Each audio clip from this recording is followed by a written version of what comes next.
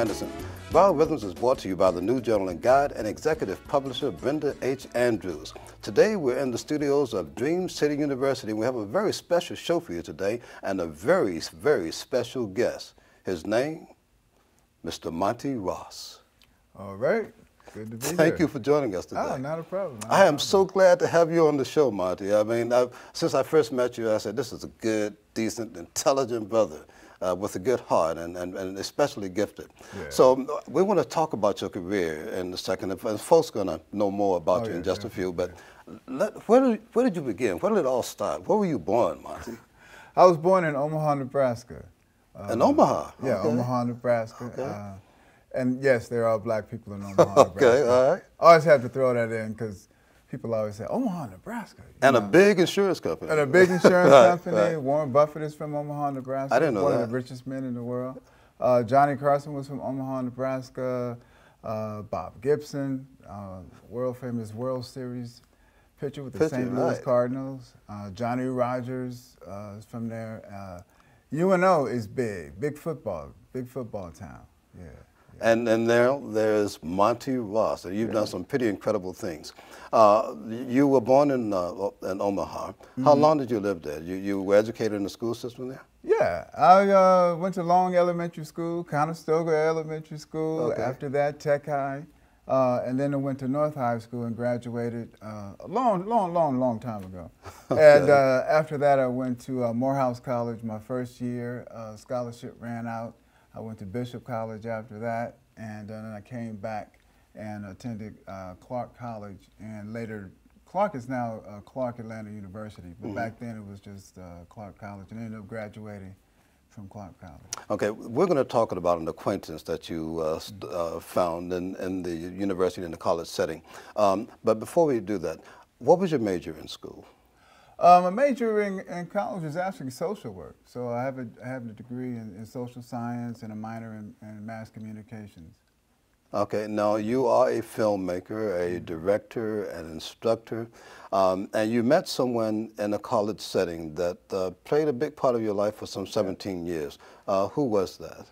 Well, that was Spike Lee. Spike Lee. That was Spike Lee. We both attended Morehouse that same year, class of 1979, but he ended up graduating with the class of 1979, and I ended up over at Clark, as I said previously. But in theater, that's where I really got a real hold on what I wanted to do in school. And at the time, you know, you had to think 1975, so you're thinking about, you know, all of the social things that are going on. It's the end of the civil rights movement, but we were still babies growing up in the civil rights movement, so we really had that as a part of, you know, our mission and who we were, and giving back to the community was priority. But in theater, that's when I could really be myself. And I didn't know that until that first semester of school. I was really bored. I finished my homework and did all those things, and I went across the street from Morehouse over to Clark, and I wandered into the drama department, and I fell in love with it. You know, it felt right. And the first play was The Bad Seed. I auditioned for it, I got in the cast, and had a wonderful time. And I started meeting actors. And some of the actors who had been there previously, one was Samuel L. Jackson. Ah, okay. So I met Sam when, way back then. I met his wife was, at the time he wasn't married, but his wife was LaTanya Richardson. They were dating back then. Kenny Leon, who just won a Tony for Raisin in the Sun, he was a classmate of mine, and that was a good place to be. So we all quote unquote were theater rats. You know, we hung out in the theater. That's what we loved to do. And Kenny, well, he may get on me for saying this, but and he may not. But his girlfriend used to come up and visit. And she would come over to the theater, and that was Angela Bassett. So I met a young Angela Bassett, you know, before all the fame. So there's all of these folks. Bill Nunn, Yes. who played Radio Raheem and Do the Right Thing, was in School Days. He was also, you know, one of our theater buddies. And it's just tons of other folks who were there at the time. So I was very fortunate to meet them. And I think when I look back on it, the best thing about that experience was, for some strange reason, we all looked at each other and became friends. I mean, friends in the truest sense of the word. Meaning, what do you think caused that? Do you think it was just because you had a kindred spirits or a kindred interest, or what was that? I think it was a kindred spirit, you know, because you had to really stand on that stage and deliver. You couldn't be, you know, standing on that stage with the likes of Samuel L. Jackson, you know, likes of LaTanya. I mean, you had to really bring it. So, bring it. So as a freshman, man, my eyes are wide open, and I feel that if I want to hang out with these folks, they're really taking this stuff serious. You know, they really are passionate about their careers, but they also are furthering their education. So for me, you know, white-eyed guy from Omaha, I'm like, yes, these folks are really cool. Right. And that was, in general, though, that was the Atlanta University Center. And as most people who have gone to HBCUs can attest to, it's the spirit. It's the camaraderie. You are going to meet someone who may have a very, you know, their parents may be just rich. Let's just call it what it is. And they may come and say, okay, you know, but you have kids from poor working backgrounds, blue-collar backgrounds, and you get all of us together, and the next thing you know, you have everybody trying to feed off of each other, and we're all motivating each other, we're all helping each other out. At least that's the HBC that I grew up. That was the environment that I grew up. I don't know if it's still like that. It probably is on some level. Let me ask you a question. You say that when you found theater, you kind of like found something that felt very natural and comfortable. Had you had any interest or done any theater at all in the school system back in Omaha? Yeah, you had done some other things, okay. Yeah, in Omaha, well, for me, it was weird because I was a shy kid.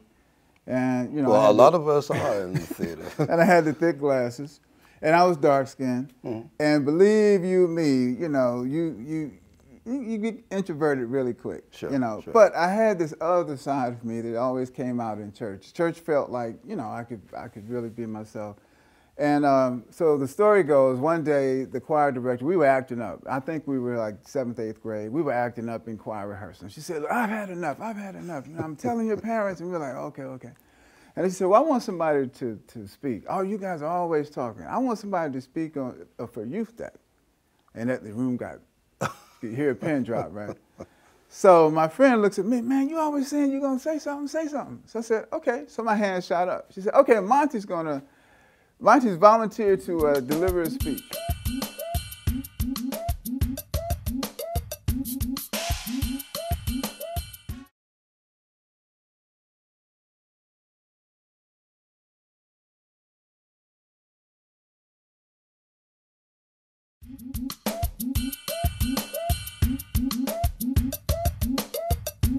And everybody turned around and said, Monty, you gonna deliver the speech? Oh, all right.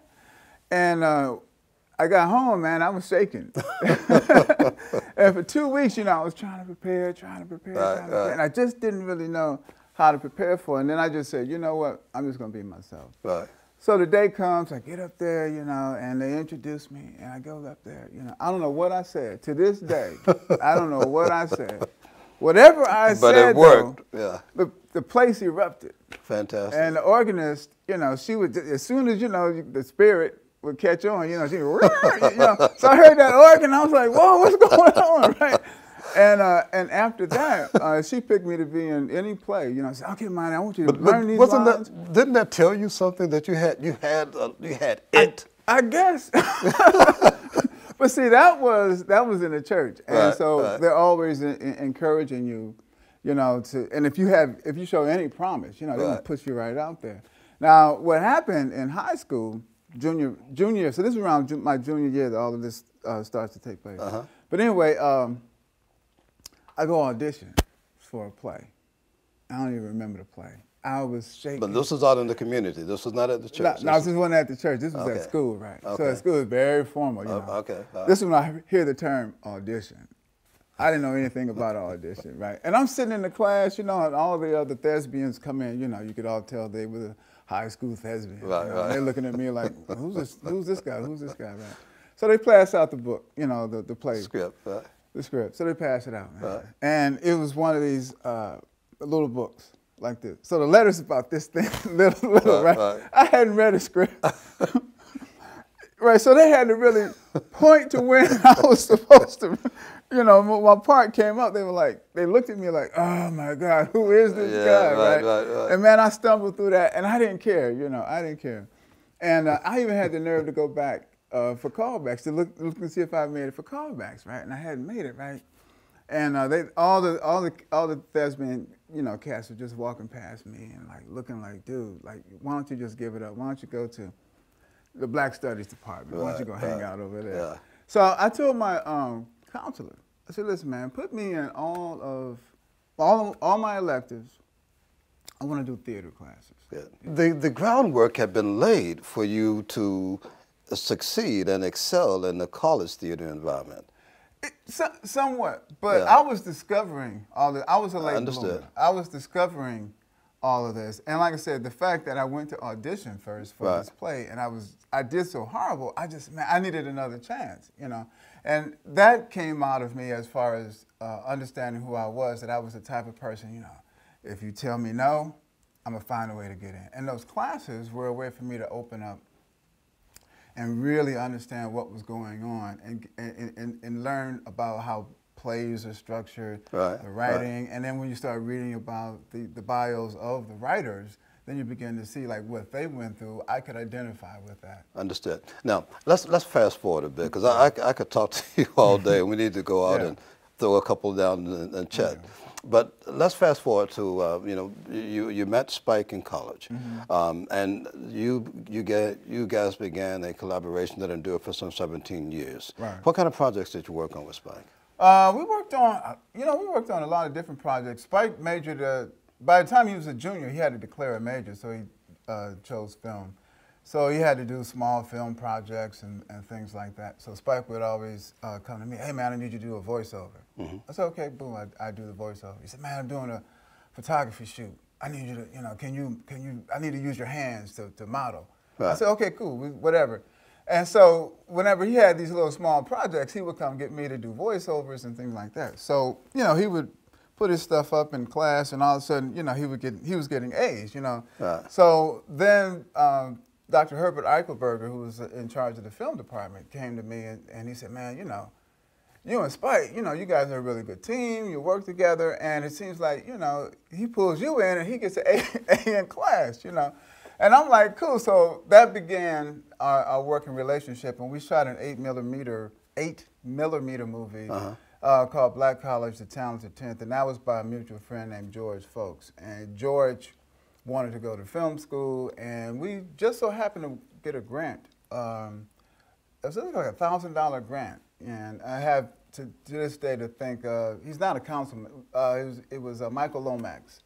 And Michael Lomax now, I think he still works with, I think he's president of one of the colleges, I can't think of now, but it was him who was very influential in getting a grant for the AU Center and getting that grant. That really jump-started us. Rolanda Watts, who ended up, you know, having a career in television before Oprah Winfrey, she was involved. She was the co-star, I was the star, and we shot a little 8mm movie, about 15 minutes. We took it to all the campuses and screened the movie and got feedback. And little did we know that was the germ. That was the thing that got us really involved in the whole process, from the idea, conceiving, the scripting, to filming, and then, you know, marketing and promoting and then distribution. Before we talk about some of the projects that you guys worked on together that, you know, that went did so well, you did something yourself. You were telling me the other day about a piece, and I can't remember. It was about a barbershop. What was that? Oh, that was Joe's Bed-Stuy Barbershop. Yeah. We cut heads. That was Spike's thesis film, and He wrote the script, Okay. and he said, hey man, I've written this script, and I have all of these letters that Spike used to write. I mean, before the internet and before texting. You still have those letters? I still have the letters. I mean, it's like a huge, voluminous amount of letters, and Spike is the letter writer. He loves to write letters. And so he would write a letter, hey man, you know, every step along the way, I'm finishing up grad school. I have this, I have a script that I've written, Joe's Best Eye Barbershop, We Cut Heads. He told me the whole synopsis for the script. And you were featured, you played the lead. Yeah, and I auditioned for the lead, and I got it. Okay. Yeah, and I went up to New York. So you had to audition for him? Yeah. That makes sense, yeah. Okay. Yeah. And it was good when I wanted to audition, too. Right. You know, because I wanted him, I didn't, just because we were friends, I didn't want him to feel like, I understand. He had to quote-unquote hook me up. Right. I wanted to actually, go through the whole process of auditioning. Get to New York, though, and he said, hey, man, your license is good? Yeah, my license is good. So I ended up driving the production van, helping out with wardrobe, helping out with props, you know, and that's when I learned about those 20 camera cases and grip equipment and dolly equipment. And, we loaded all of the equipment in his uncle's basement, and that's where we worked from in Brooklyn. And the story is, I've been knowing Malcolm Lee since he was eating milk and cookies. And Malcolm used to come downstairs to the basement and say, what are you guys doing? We said, we're making films. And he got really wide-eyed and said, hey, man, wow, that's pretty cool. For those that don't know, Malcolm Lee. Malcolm Lee is director now of one of the big hit movies, Best Man Holiday, and that whole series. But I'm really proud of him. And like I said, to watch him go from a small child to what he's doing now, I'm just really happy. Okay, before we run out of time, I want to get some more information, so share some more information about you. But before we do that, just if you could just run off some of the films that you and Spike did that our viewers would know. They probably know She's Gotta Have It, right. Do the Right Thing, No Better Blues, Jungle Fever, Crooklyn. You worked on Malcolm X too, didn't you? Malcolm X, right. Yeah, and also did a film for Showtime Paramount on Adam Clayton Powell Jr.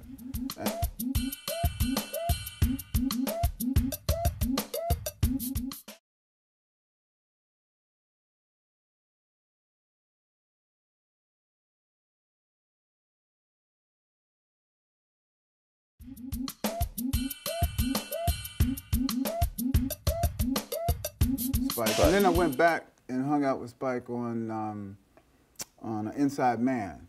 Yeah. Okay. And I went back and just coordinated, his intern program. I see. I see. So all in all, I would say that as learning to be. I was about to ask you, what did you learn from that? Learning to be a co-producer, learning to be a vice president of production. We really learned by doing, and the reaction that we got on Spike's work was really amazing, because you got a 350 square foot loft. You got, a broke down bed, and Spike's bed kind of leaning to the side. You got a big old round, kitchen table, this big old phone. And we're sitting here talking about, man, when this film comes out, yada, yada, yada, yada, yada, yada.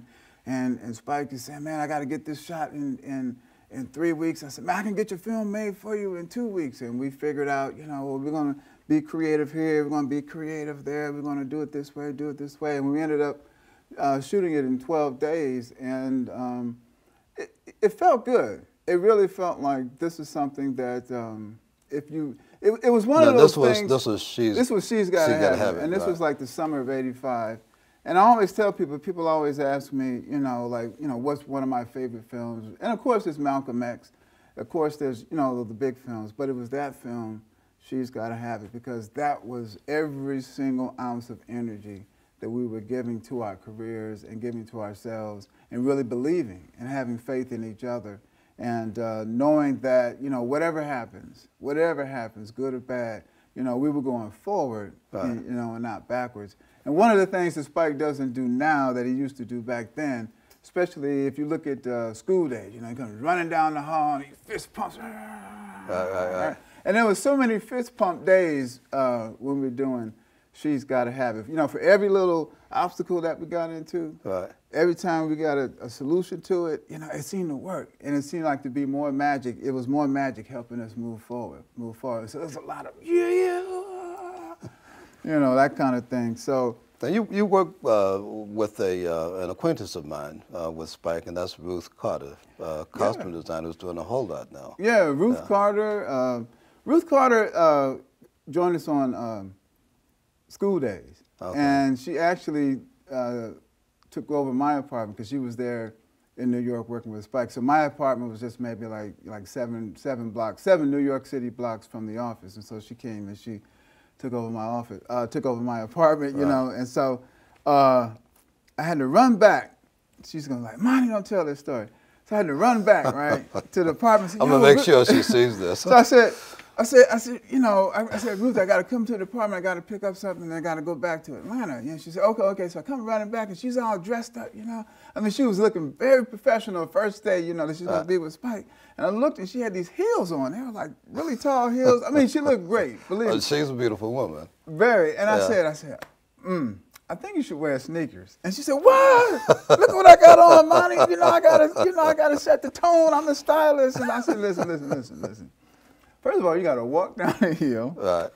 I said, then you gotta be with Spike all day. And Spike is known to walk. Spike is known to be over here. Spike is known to be over there. And if you got on those tall shoes, he's gonna look at you like, oh man, maybe I made a mistake. So she got some sneakers, changed her whole gear up, and went to work. And she's been working in the industry, and ended up working with Spike, you know, for a long time on all of the films, etc. What can we look for in the next few years from Monty Ross? I have films to finish. You know, there's one finish on Dr. Roland Wiggins. It's a documentary. I have to finish that film because Dr. Wiggins was very, put it like this, he was into the computerization of music back in the 50s, and he was working with the Franklin Institute in Philadelphia on a project, and very much if you think about GarageBand or you think about the way music is played now through the computers, he was working on this back in the 50s. And he has tons of other influences in the world of education, so I wanted to do a documentary on him. I have another 2 or 3 documentaries that I'm working on. I have a feature film that I have to finish. And also Mr. Clyde Santana, who I met here, who was a prolific writer. Good brother. And we have his project, Loco, that we're working on, in addition to all of his other projects that we're working on. So, and the goal is to get Clyde's work out there. And I just want to say, man, we're really happy, and we appreciate you taking the time to do this, man. So. Well, I'm delighted to be working with you guys because you know you're all a part of the production team for the show. You know, so it makes it even sweeter to have the opportunity to interview you. You know, and again, I want to thank you for doing what you do at the Addicts as well as with BioRhythms. If there could be one thing that you would say to an aspiring filmmaker, what would that be? I would say you got to make films. I would say that to that particular person. You know, tall, short, skinny, you know, whatever your disability is, whatever it is that you are going through as a person, you know, you have to really make films. And today, everything is very affordable. If you don't have a camera, you have at least 5 people who have cameras. You know, some people have 4 cameras, 3 cameras. There's lighting that's available. What is really missing is people really understanding how to craft a great story. And the more you know how to craft a great story, and then learn the skill of how to show, not tell, a great story. Right. Well, I want to thank you so very much, Monty, for joining us today. Oh, this man, has been an incredible time. Yeah. And we want to thank you for joining us for this edition of BioRhythms. Be sure to take a look at our website at TerraVisionENT.com. That's TerraVisionEntertainment.com. Producers of BioRhythms. We want to thank everybody on the production team, and especially thank you for joining us on BioRhythms.